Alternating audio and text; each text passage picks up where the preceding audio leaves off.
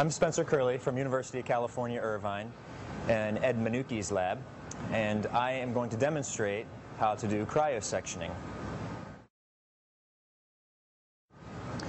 To do that, I use these commonly used reagents. First, the embedding compound or embedding media that I use is called OCT, for optimal cutting temperature. It's a clear solution. It's very thick and viscous, and it holds the tissue nicely while you can orient it.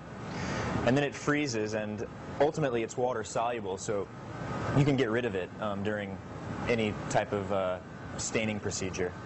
So I embed the tissue in a mold, these cryomold biopsy containers.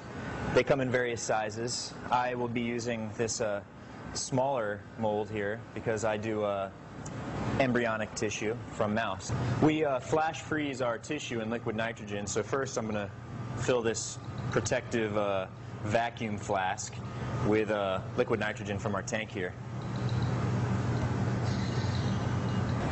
Prior to flash freezing the tissue, you have to what's called cryoprotect the tissue.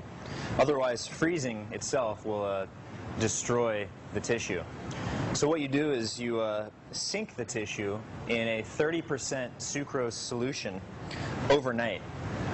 And if it takes longer, that's all right, just as long as the tissue sinks. And as you can see, these embryonic day 12.5 mouse heads are have sunk in the sucrose solution, so they are